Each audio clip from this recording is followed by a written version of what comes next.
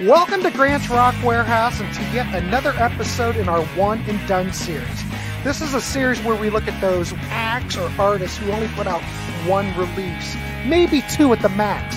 Tonight's victim is Hughes Thrall. This album came out in 1982. We're going to take a look at it and we're going to get the panel on this. So without any further ado, let's take a look.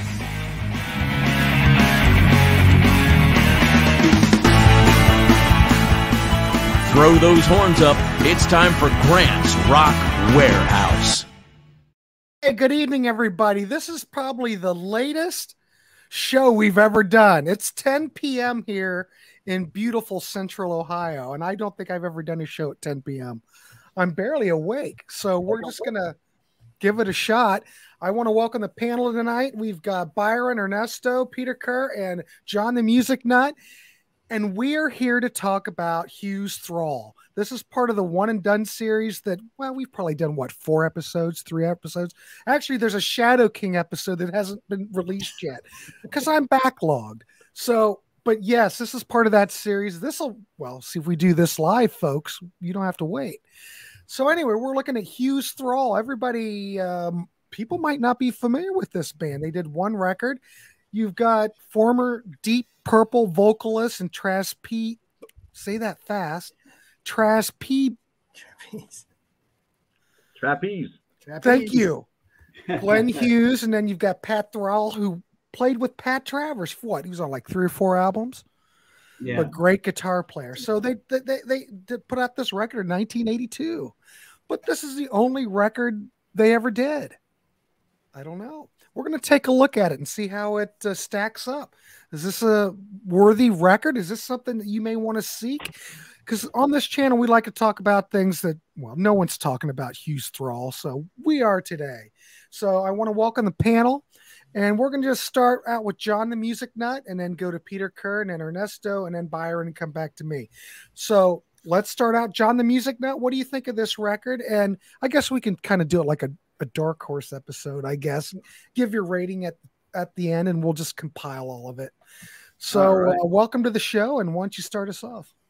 Okay, thank you so much, Grant. Of course. Peter, it's great to be on a show with you on a panel, because usually it's just you and I. Good to be here. Yeah, absolutely. Awesome. And it's 10 p.m. Eastern Standard Time here. Oh, it is? In beautiful Monroe Township, Pennsylvania, Wyoming County. That's right. Yeah, it would be. You might hear some horses in the background. Lister's sleeping. But anyway, it's true. You've been listening. Oh, it's true. It's darn true. So, Hughes Thrall. Now, I wanted to buy this album for a long time. And when my friends asked me to be on this, I'm like, well, now I got to buy the album. And we were talking about doing this show a couple months ago. So I've had a lot of time to digest this. And when I listen to this album, I'm like, we talk dark horse albums. This is a dark horse album of the album-oriented rock genre right here. This is very good. When the songs are going through your head during the day, after you just played it the night before, then you know you got a good record right there. It's all about the songs. So you got Pat Thrall here on guitar and guitar synthesizer. You got Glenn Hughes here on vocals and bass, and he's a very underrated bassist. Let's just get that out of the way. We always hear about how great a vocalist. Yeah, he still is, but he's also a very good bass player. And on drums here, you had Gary Ferguson, Frankie Banali, before he hit big with Quiet Riot, and then later on did work with Wasp and did a lot of session work. And you have Gary Malaber, who did a lot of session work, but he probably is best known for being in the Steve Miller Band for a long time. I was just going to say, yeah, he played with Steve Miller for years. Mm-hmm. And you got Peter, if I hope I'm pronouncing it, Scheisse on keyboards, who is featured very prominently on here. Yeah. Now, what do Hughes Thrall sound like? To me, they remind me of a grittier version of Survivor.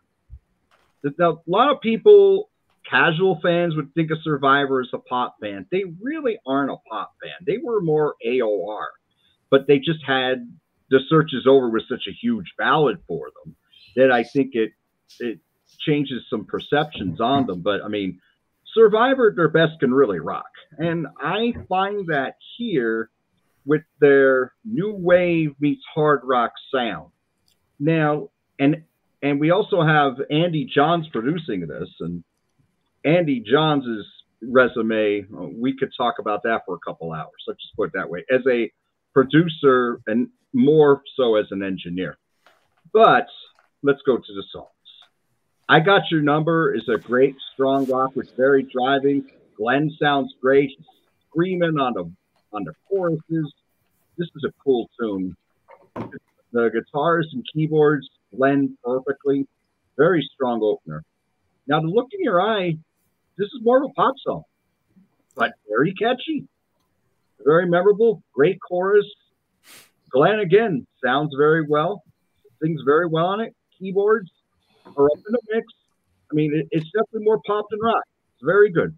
It does remind you a little of Survivor, like a high on you, but the synths aren't quite as up in the mix. Now, Beg, Borrow, or Steal is the next track. That was the single that hit number 79 on the Billboard Hot 100. This is a cool tune because it's very new wave and it meets funk because the bass is really heavy in the mix on the verses. You hear this song and you can see women coming out in the dance. It's a memorable song, and I think it should have did more than it did. And I'll say that about a few other songs here as well. Where Did the Time Go? That's more pop. Another good song.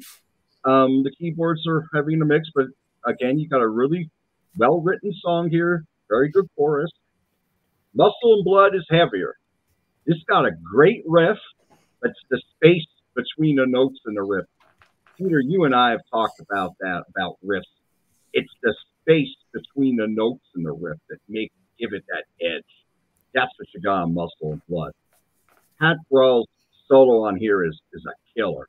It's a very strong track. My favorite song is the next track, Hold Out Your Life. Yeah. Frankie Banali plays like a monster on this, and I always say that about Frankie Banali.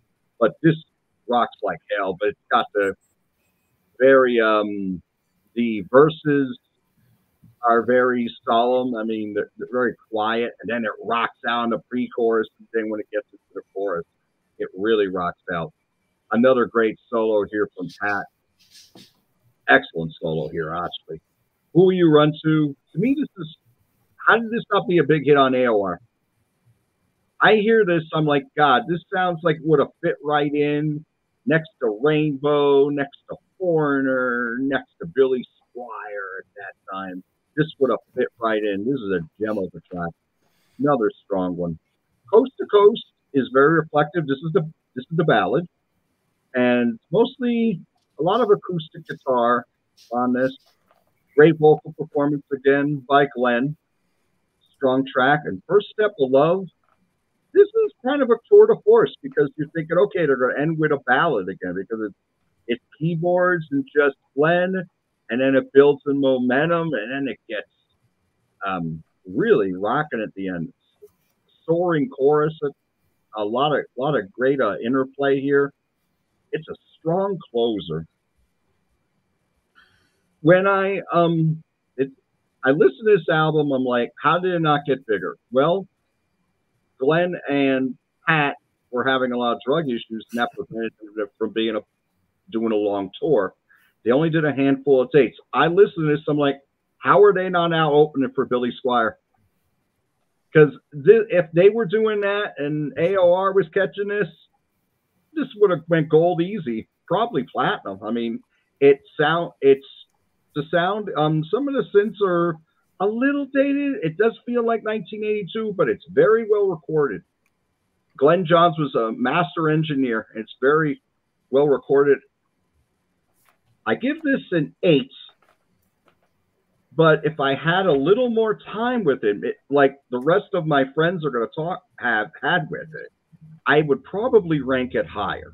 But at this point, I'm going to give it an 8. And I am so glad that I picked this up. And thank you for inviting me on. Well, of course.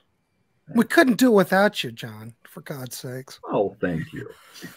Let's look. What did Rand say? Rand said he bought this on vinyl in 1982 and on CD in 89.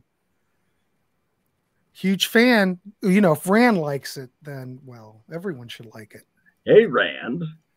Rand. 10 is a 10 for me. Hey, DC, how are you? Nice. There he is. You know, And Star, Nice nice Star. to see you. Mark, hey, we got the Netherlands. Hello, Mark. I like that. Mark's a big fan of this album. He thinks this is awesome.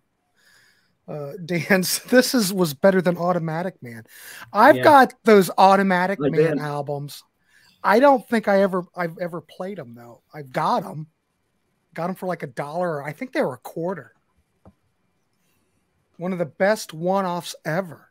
Yep. Agree with John's grittier Survivor tag. Well, there you go. Thank you, Daryl. DC this ain't live. It's live. We are live, John. Live in living color. He said this one guitar part was lifted right off Automatic Man. Can't remember the track though. Anybody know about that? I gotta pick that I don't album know. up. I haven't heard Automatic Man in a long time. Yeah. No one really talks about that either. Making a note. No. All right, let's throw it over. Thank you, John, by the way. Let's throw it over to Peter Thank you. Kerr and get his thoughts on the record and a rating out of 10. Yeah, I first heard this album in the late 80s. I used to read Kerrang! Magazine, and a lot of the, whether it was Nicky Six or Ronnie James Dio, a lot of the musos would refer to this album and say, look, this is a kind of a masterpiece. So I listened to it, and I've got to agree. I think this is Glenn Hughes' finest work outside Deep Purple, bar none. It's a masterpiece. The thing that was holding this band back was substance abuse. And if you look at the album cover, they're coke eyes, they're glazed. Well, So Okay.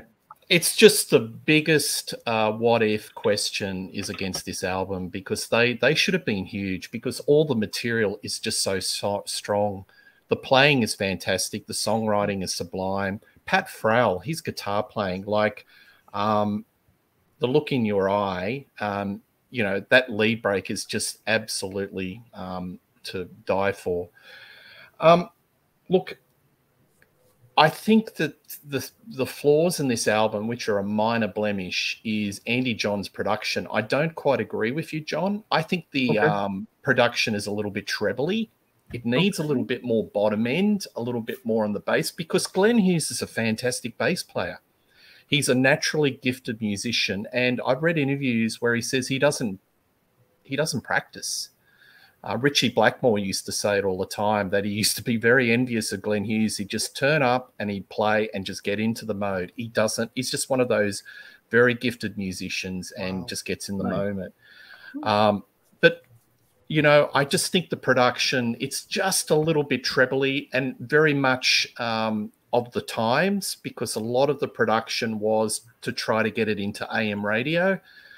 But yeah, look, all the songs are in place. It's just wonderfully crafted songs, but I just think it was their substance abuse issues that were really holding things back. They did a brief tour with Santana, I think, John, that you alluded to.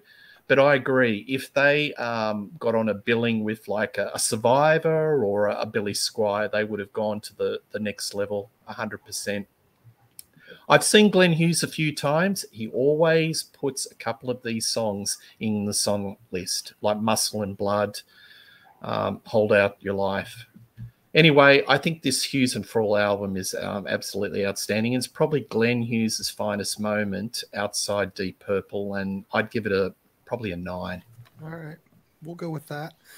I'm just curious, Peter, or anybody on the panel. I try to remember back. I don't remember this getting much promotion. I don't remember this really getting any airplay. I'm just curious. It seems like, look, we've already got an 8. We've got a 9. It seems like this record has a lot going for it. And considering the time period, 1982, it fits right in, but there are hooks.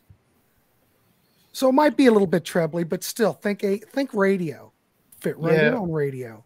And it's on the Epic label, and Yeah. I think a number of their clips apparently did get shown on MTV, but it's a big mystery. Well, how did it do in Australia? Do you remember? Zero. It did nothing. How did you get turned on to the record? Kerrang magazine, as I said at the start of it. Yeah. So just reading. This is kind of a muso's band. You just sort of reading interviews with other musicians, heavy metal musicians or hard rock musicians, and they said, what albums are you listening to? And they'd always come back to Hughes Thrall. Speaking of Kerrang, there you go. In LA, they did play the I Got Your Number. They used to play it on the radio in the 80s. It was really popular and stuff. And, you know, it's Glenn Hughes. What else, you know? DC's a big fan. He likes the whole thing. Oh, yeah. Yeah. Hey, Dan, on Saturday, I've played Balance on my Saturday show. Balance is another band that, no fault of their own, really should have been more popular. It's true. I would put Balance kind of in this same genre as Hughes Thrall. Yeah, good. That's a great point. Yeah. Beg Borrows to my favorite track. Excellent. That should have been a hit because that's got like a new wave feel to it. It's got a heavy synth. That could have charted. Yeah. You just never know what's going to take off, though. But like I said, I don't remember any real promotion of this. It just came out, and I remember hearing. I heard something off of this when it first came out. It was either I Got Your Number or The Look in Your Eye. I heard it a few times on the radio. I didn't really know who they were. Then I discovered Glenn maybe a year or two later, really. And then I was like, oh, that's that Hughes Thrall. So I picked this up probably 84, somewhere around this. I've had it a long time. Yeah. If the band doesn't tour, then they've got no hope. I mean, if they only did about 3 or 4 run, sort of concerts with Santana, the album's going to die. So I think that's one of the major factors. Tour. It's definitely probably one of the issues with it, Even though it got great reviews, I'm just saying it got great reviews back in the day. Yeah. All right. I think I bought this the same day I bought Whitford St. Holmes. Go figure. Nice. Oh, okay. Go figure. Those two, So is that just the regular Epics? What do you have, Byron? The Epics? I've got the original Epic Boulevard. Epic. Yeah, I've got the Rock. You do too? Yeah, I've got the Rock Candy ones. What I've got. And you remember when Rand said something about the onion cover? It does feel like an onion cover. It's got a weird texture on it. Yeah. I don't know what. I don't know. I mean, I think that's what he means.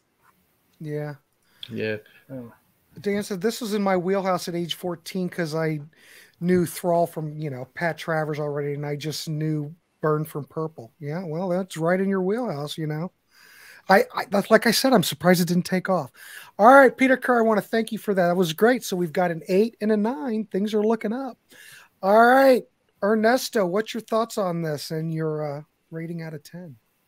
Okay, the first time I heard this, I walked into a really, really well-known record store called Aaron Records out in Hollywood, and the owner was playing Muscle and Blood. And when I heard Muscle and Blood, I was like, wow, it was hitting hard, and it sounded so good on the stereo. And I was like, I asked the owner, I go, who is this? And he goes, oh, it's Hughes and Thrall. And I go, oh, wow. And it was like, man, I got to get that record, man. It was so good, And I had bought the vinyl back then.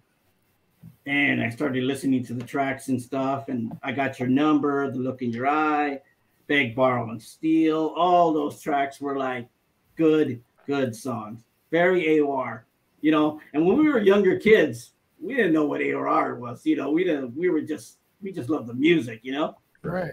And it was like, Coast to Coast. I mean, we know Coast to Coast from Trapeze, I talked about it before. Love that song. That's like a beautiful ballad. And First Step of Love, another hard-hitting song. It comes in. Man, I'm just telling you. Great album, great production. The cover is cool. I love that cover,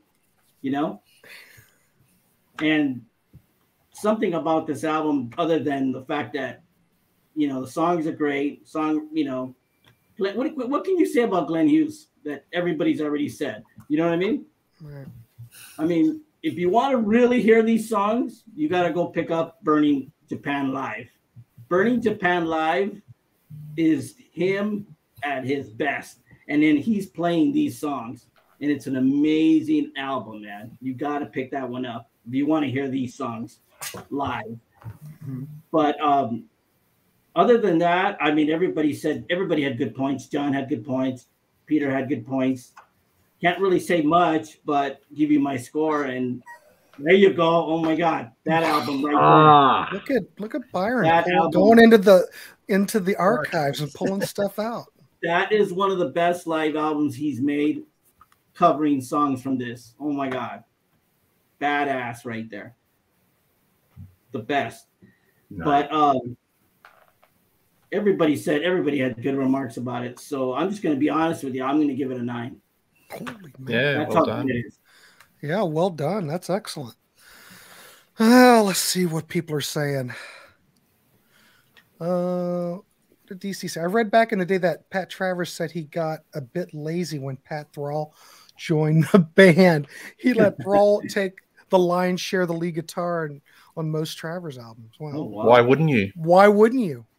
I mean, he's a demon guitarist. You know, speaking of that, he doesn't really get much credit nowadays. No, he doesn't. And his guitar work on Hughes Thrall is just absolutely outworldly. Yeah, it's muscle and blood. Man, you put that in the stereo loud, you crank that sucker, I mean, boy, it's going to sound. Yeah. Oh, my God. And look at, I'm not promoting drugs or anything, but, man, these guys on drugs, they sound awesome.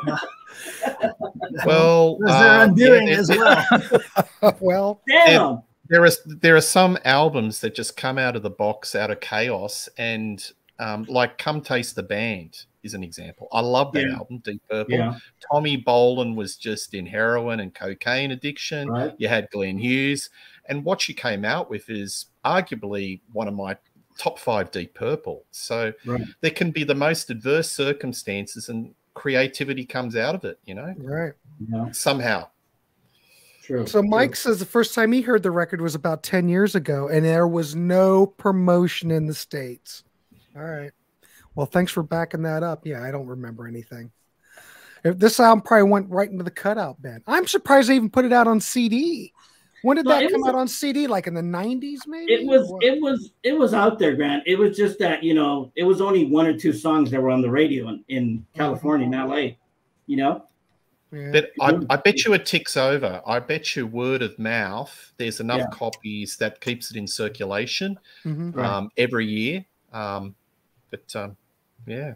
But you know what also I heard? That when people go into producing and engineering, that they pick this record, this record as a staple, as a saying, this is how you produce a fine record. That's what I heard. Well, that contradicts my assessment of Andy. Everybody's going against Peter Kerr tonight. Toppy. No, I know. Well, it also could be the mastering, though, depending on what version you have, too. Right. I don't know. I just think that they had the mirror and the Coke, and he moved the dials up to the treble a bit too much. I want more myself. I want more. But let me tell you, Glenn Hughes doesn't. I mean, his voice is amazing on this. He's an incredible vocalist. And the fact that he's at his age now and he sounds just as good. Yeah. Well, you know why I think he sounds as good as he. You know why I think he sounds as good as he does now? Because he basically didn't tour for between when Purple finished up in 76. He did Play Me Out. He didn't virtually tour till like the early 80s. So his voice has been preserved. He's not like a David Coverdale that did 1,000 concerts and just flogged his voice and he's got no voice anymore. He's kind of, because he did so little live work for like 10 years and he was getting into the drugs and all that circle of Hollywood. That's why I think he's got a preserved voice. Yeah, I think the drugs preserved him. Well, look at Keith Richards. He should be dead, but he's walking around. Well, you know what? He outlived Charlie Watts, for God's sakes. He'll hit 100. He'll hit 100. Charlie passed on, though. You know? What? Charlie Watts passed on. I know, but Keith Richards is just gonna. Oh, Keith Richards. Okay. But Just stay away from those. Stay away from those coconut trees in Fiji. Yeah, exactly. That almost killed him. You heard that story? Climbed up, got a coconut tree, and it hit him on the head. What about that Magic album from in '80? What album? What? That's a good album. Yannick Gears. I've never heard that record. Good album. Solo album. Yeah, Gillan. You know, Martin's all over that. He loves all that stuff. Yeah, Gillan's great. That's a different, very different type of vocalist. Very different. Oh, yeah. Very different. Very different. All right, so we've got an 8, a 9, and a 9. I'm going to thank you, Ernesto, for your review. Very nice. Excellent. DC said you had the comment of the night. So there you go. DC. Congratulations. Pick up your award at the end of the show. All right, Byron, what you got? All right. So I probably mentioned before that Glenn is my favorite singer of all time. So I probably know too much about him that, more than I should.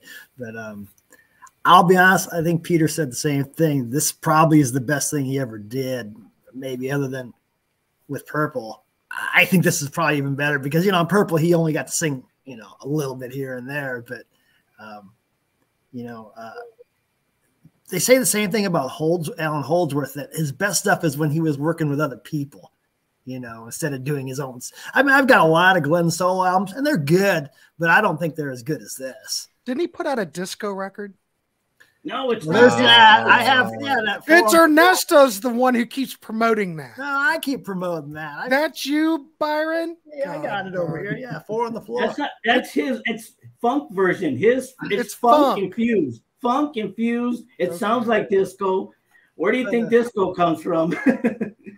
But so yeah, I think this is probably the best thing he ever did. Prior to this, after Purple, he did a solo album, Play Me Out, and it didn't do a whole lot. But then he got hooked up with Gary Moore around 79 or 80.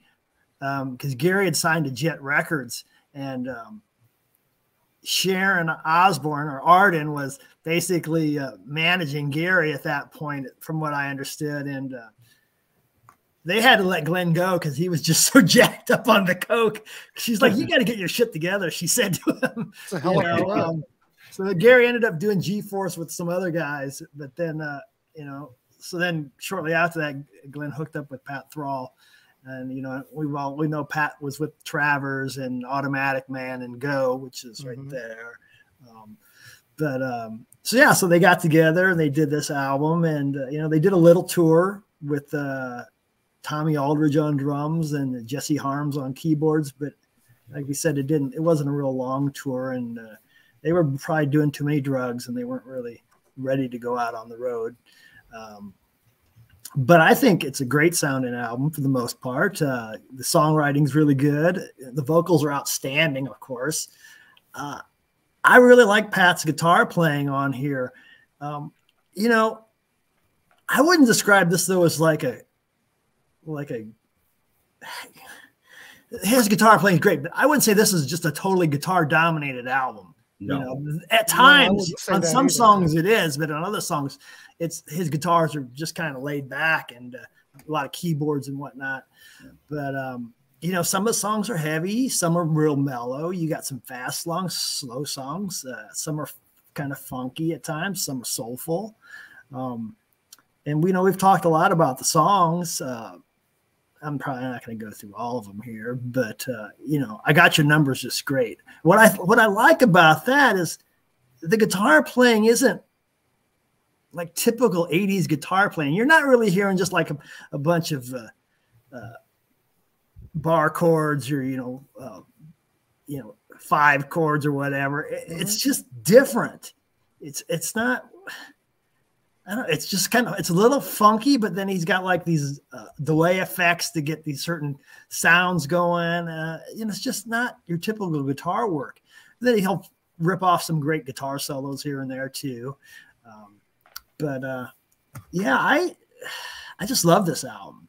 And like you guys have mentioned, Beg, Borrow, and Steal, Muscle and Blood, Coast to Coast.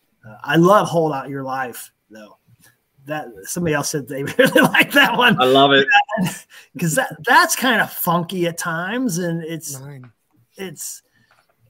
fast, but it's not real heavy until you get to the choruses, and then the great guitar solo. Glenn's vocals are just incredible on here. A couple songs, he's like First Step of Love, like I think Ernesto was saying.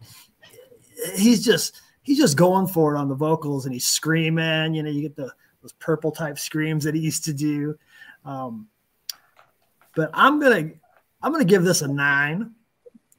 Wow. Got a lot of 9s. I like it a lot. Now, actually, too, some of you have the Rock Candy, you said, because there's 2 bonus tracks on I the do. I Right? do. Well, I don't have that, but I mean, I have those songs. I've got everything somewhere on the hard drive, but there's a couple bonus tracks on there. One was Still the Night, which was actually re-recorded on this Phenomena album. Yeah, great album. You probably heard. That's a whole nother show right there. Yeah. Oh, somebody didn't you do that once, Peter? A show? Yeah, I did concept albums. That was That's my pick. right. I love that album. I knew I saw you talk about that. Yeah, And he also recorded it on this John Norm album, which is That's a good album too. He sings on this whole album. It's great. Yeah. So, other things I guess I'll show. So this Glenn Hughes Feel. Now that's a soulful album. Very, very soulful, funky. Stevie Wonder. Pat Thrall's on this on 2 or 3 tracks at least. Right. What year did that come out? 95. Okay. So I like this album, but it's not real heavy. It's kind of funky and soulful. Yeah. He was kind of tired of doing the metal thing on the prior albums, so he wanted to get back to doing funk. He's always talked about he wants to get more funky, but then he'll do it for a little while, and then he goes back to his hard rock roots because I think that's where the money is for him. What's that album? The one where he's sitting on a chair? From Now On. From Now On. That's like him with like the guys from Europe, right? Yeah, that's kind of a very Bon Jovi-esque album, but I don't like it. It's a good album. Yeah. It's got some sort of Swedish backing band or something. I've got some demos too from after they toured and they started working on a second album. It's got about 6 songs on it. I don't know if you guys have heard any of it. Actually, Still the Night's on there, and then the 2 bonus tracks that were on the Rock Candy are on that. But then there's 4 other tracks that have not been released. Oh, so they did a song for you remember the Dragnet movie? Yeah. They did a song on that together called City of Crime. Yeah. Which just kind of got a lot of rapping in it by Dan Aykroyd and Tom Hanks. But you get Glenn and Pat playing. Now, don't forget he did a song with the KFI or KMFI. KLF. Yeah. You know, What Time Is Love? That was the number 1 hit. Right. Yeah. What number 1 hit in the UK, and he was known as the voice of rock, and that's sort of stuck with him ever since. But I love that song. That's a great dance track. And I've also got it's an MP3 of when they were on Rockline. It was September 27th, 1982, where they were, did Rockline. They were interviewed. I don't know if you know that show, Peter. It was an American thing where people could call in and ask questions. So that's kind of interesting to listen to. I think Glenn was just totally on coke that night too, because his answers to the questions but his answers to the questions don't make any sense half the time. So I think he was on coke that night.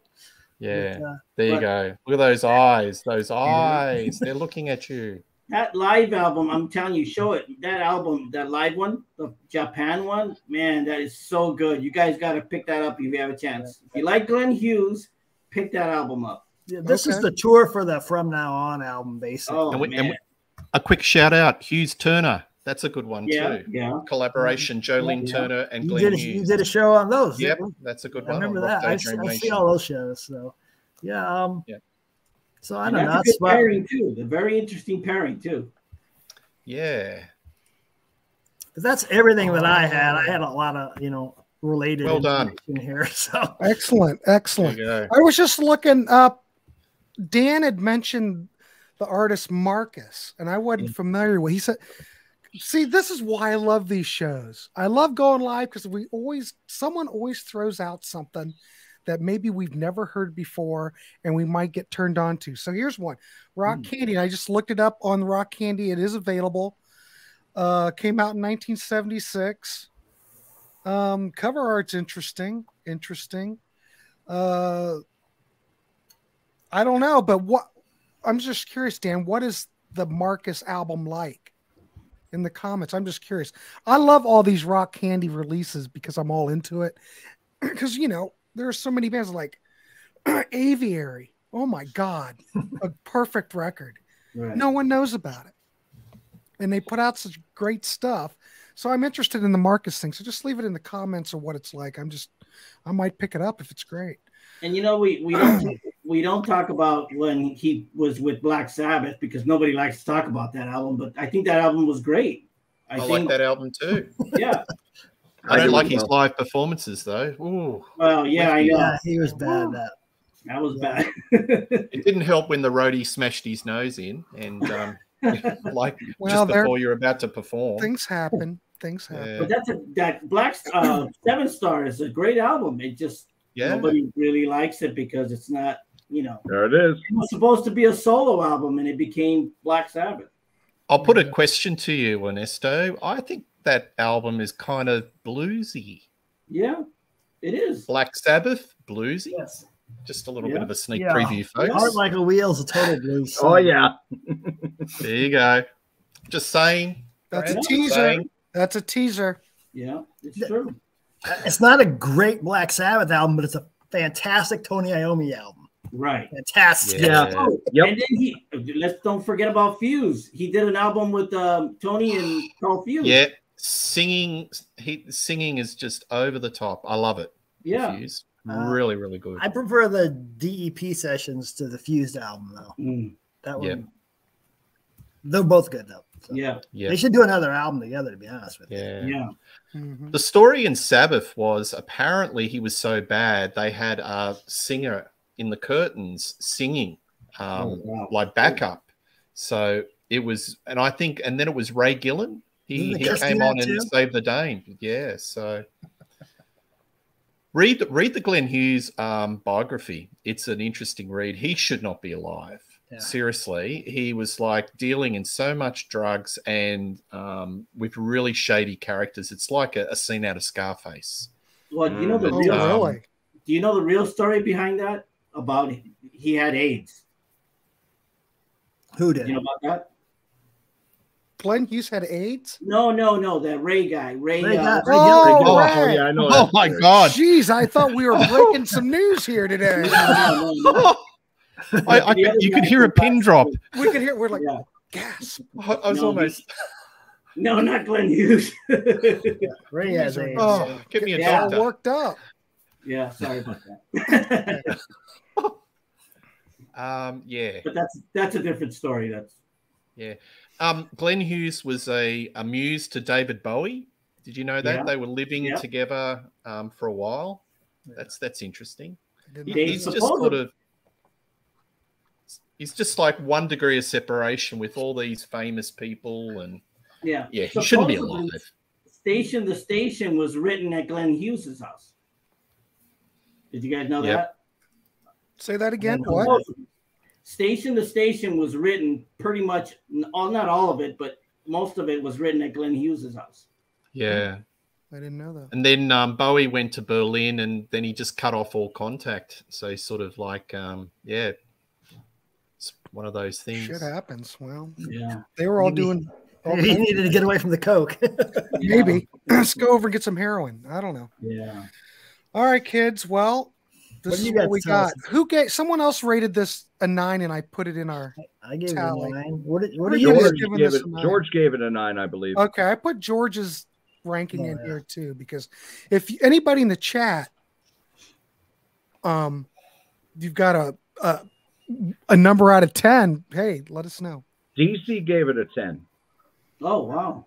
Yeah, early on the show. Well, I'll put that in there too. Grant, what do you think of this album?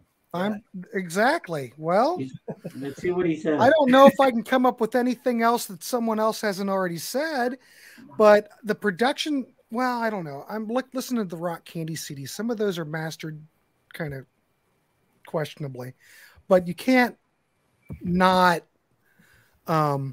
Oh, Mark's giving it a 10 plus. I don't think I can give it a 10 plus. 11. Goes to 11. Yeah. I'll put 11 in there and see what happens. Might break it. But the songwriting, the production, I think I know what Peter Kerr's talking about. Like maybe it's the mastering on it that's a little bit. I'd like to hear that Boulevard Epic CD that came out, because that's probably just right off. It's probably not futzed with or anything. You know, the Rock Candy stuff's futzed with, but you cannot argue with the packaging on any of those CDs and the liner notes. But I listened past it. I think Glenn sounds absolutely wonderful. Everything you said about Pat's guitar playing, it's really kind of hard to pigeonhole the guy. I mean, it's not a straight heavy rock record. You know, there's a lot of commercial potential here. Right. I know it is in that Survivor vein. So if you kind of dig that, it's a little bit grittier, I guess. But it's just as commercial. What's that? Somebody the blues album. Yeah. Oh yeah, the blues album. Yeah, there you go. So I thought I'd pull it out. But I don't know. I think it's one of those great records. I don't know if you might just be able to get it on Rock Candy. I don't even know if it's out on an LP form, because I know everybody buys vinyl now.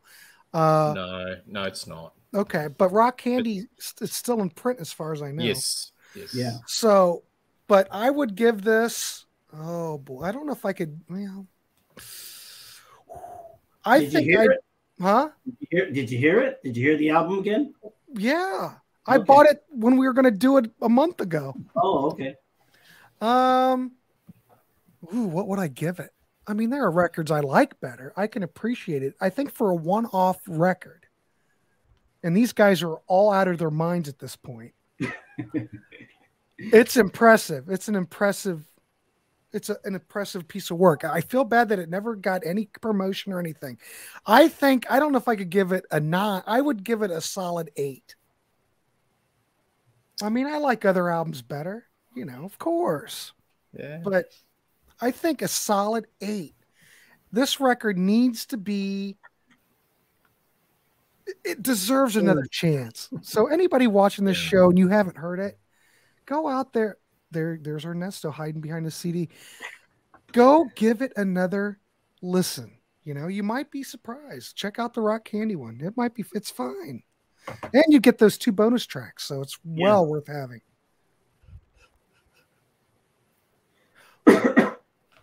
Mike might have something. Maybe it should have. Well, you know, they're trying to capitalize on their names. Yeah. Trying to tie in, you know, to their previous incarnations or whatever you want to call. But I don't know. Was Glenn Hughes much of a name at this point? Probably not thought of very much. And Pat, when was the last Pat? Well, no, he was on Pat Travers albums in like the early 80s. So he just had gotten off of that. Yeah. So I don't know. I think it's well worth hearing, you know. Ernesto, I'm surprised you don't have the 8-track, Ernesto. I've been looking for it. I'm looking for it. Well, I needed that prop. We need to reach out to Tim Derling and see if he might. Yeah, maybe Tim's got it, Ernesto. There you go. I should have had him on. Trust me, I've been looking for it. It's really hard. Hey, Dan, I ordered that Blue Ash and the Explorers Club CD, and it should be here in a couple days. Oh. But yeah, that would be amazing. But I wish I can get this on vinyl again. I'm probably going to try to find it on vinyl. Well, probably secondhand. That's where I picked up my copy. So yeah.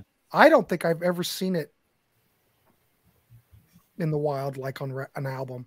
I had it on vinyl back in the day. Well, I don't know. I haven't heard it. All right, so we got an 8, a 9, a 9, a 9, and a lot of 9s, a 10, and an 11, and I'm going to give it an 8. So and Dan Goucher gives it a 10 too because he said Bo Derek for me. There's a 10. Oh wow! Is that Bo Derek 1980 or Bo Derek 2023? I think he means 80. Well, I've seen her lately. She looks pretty good. Yeah. And I mean that in a non-sexual, harassment way. Very neutral. She looks pretty good to me. Okay. Great conversation. All right. So what do we get? What does the spreadsheet say? It said the spreadsheet is a 9.2. Wow. There you go. Nice. The largest. This is an essential buy, folks. I'd say this. Thank you, DC. If you want to consider this a dark horse record, this certainly gets the stamp of dark horse. Right. So check it out. You might dig it. It's what we're all about here, is to turn people on to stuff that maybe you haven't heard before. And this don't do definitely drugs. qualifies. Don't do drugs, and folks. listen to Peter Kerr and do not do drugs. All right. Dan bought this as a cutout. Hey, Grant, wouldn't this be a great box set? Oh, here we go. Well, Ernesto's trying to push this topic of doing a box set. Yes, I think that'd be great. You just have the one CD. Well, no, you got some other stuff involved, but we can't talk about it right now. We're still thinking about it. All right. Well, there's a lot of ideas in the pipeline, so I'll just leave that. Well, unless anybody else has anything else to add, we're giving this a 9.2. Us and the chat. Well, Byron? If you don't have anything else to add, I want to thank everybody for popping up in the chat. Great to have you. I hope we didn't overlook anything. We'll do this again. I can't tell you what's up next, but there will be something up next. So I want to thank our panel for coming on. John, Peter, Ernesto, and Byron. It's been fun. It's always fun to talk music. So what can I say? Glenn Hughes had the hairspray and the Coke. Party on, everybody. Party on. All right, kids. Well, you're welcome, Mark. Thanks for coming by. All right, on that note, let's sign off. I'm ready to go to bed. All right, gentlemen, we'll see you and have a good one. Good night. See you later.